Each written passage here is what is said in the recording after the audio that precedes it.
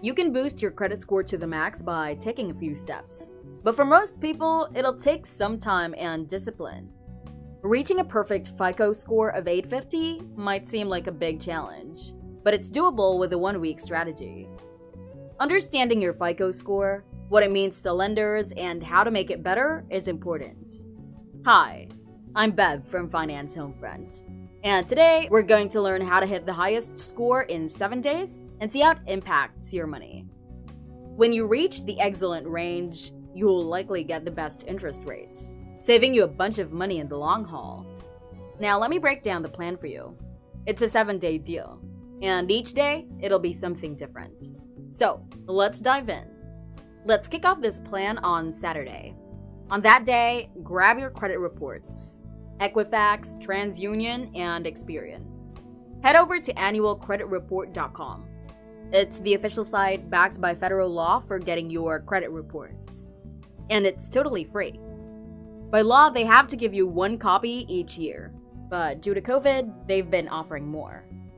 Generally, you get at least 1 copy every 12 months. You'll find all 3 reports on the same website.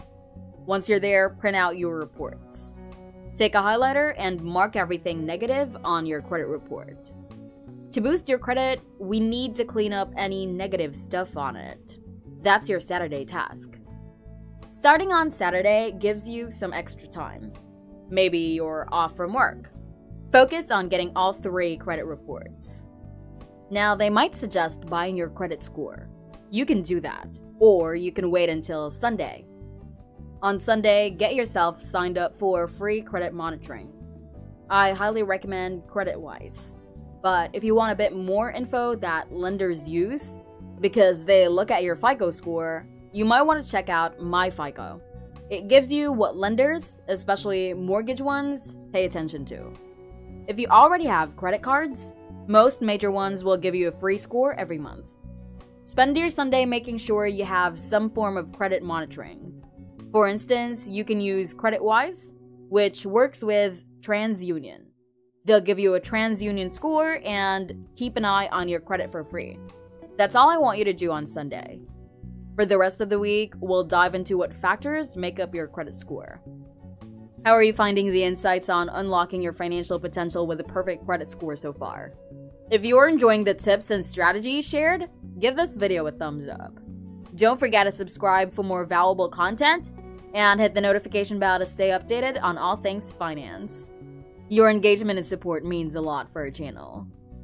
Now let's step into Monday, where we focus on what makes up 35% of your credit score: payment history. It's essential to pay bills on time to avoid 30-day and 60-day late payments that can seriously impact your credit. Check your credit report for any inaccuracies regarding late payments. If you find discrepancies, dispute them in writing for better chances of resolution. If you've faced challenges like foreclosures, it takes about 2 to 3 years to rebuild your credit. For accurate late payments, if you've caught up on payments, consider requesting a goodwill deletion.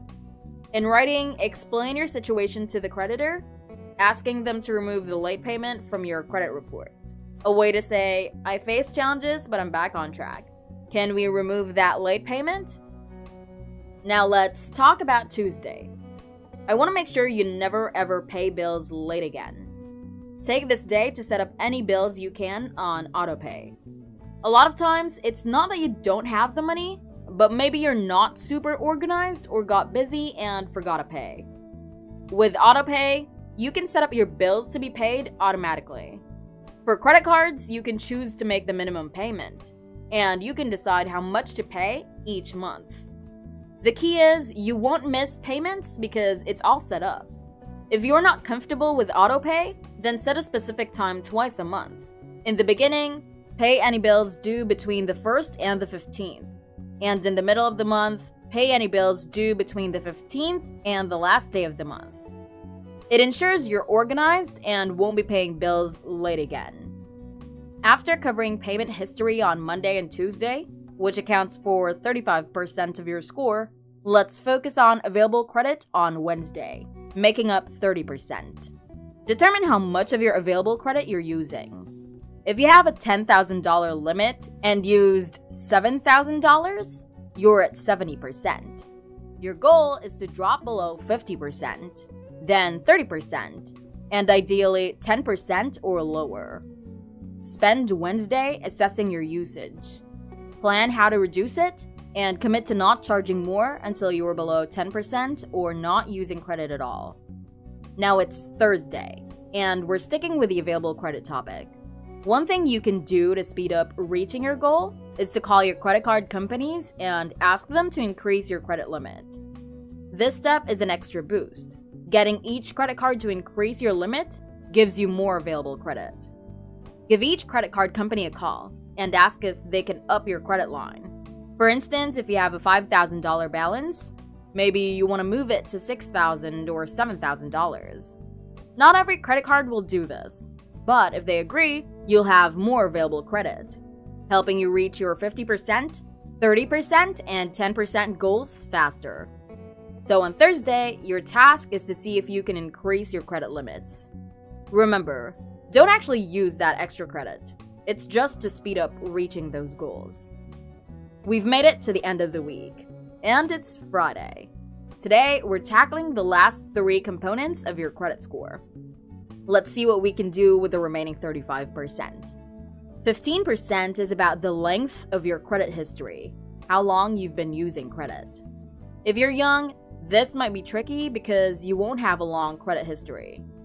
One thing you can do is have someone with a longer credit history add you as an authorized user on their account. Make sure it's someone you trust, like a spouse, because if they don't pay their bills, it could affect you. 10% is about credit mix, the types of credit you have. There are 2 main types: installment debt, like student loans, car loans, mortgages, and revolving debt, like credit cards. The scoring model likes to see a mix. If you don't have any credit established, you could open a secured card, where you can put your money on the card and build a credit history. Another 10% is about inquiries, when you apply for credit or someone checks your credit. Unless there's a mistake, like you didn't apply for a credit or didn't authorize a credit check, you can dispute it. If they are accurate inquiries, don't worry too much because it's only 10% of your score. Focus on the things you can control, and over time, these inquiries will have less impact on your credit score. And that's the end of this 7-day plan. Unlocking your financial potential with the perfect credit score is not just a goal, but a step-by-step process that requires commitment and informed decisions. We've explored essential strategies throughout this video, from understanding the significance of payment history to managing available credit wisely. Remember, rebuilding credit is a gradual process, and every positive action contributes to a brighter financial future. A reminder that the information shared in this video is for informational purposes only, and should not be considered financial advice. Consult with a qualified financial professional for personalized guidance tailored to your specific situation.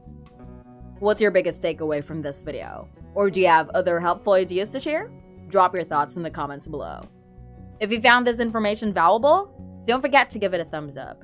Subscribe for more helpful content, and hit the notification bell to stay updated on our latest videos.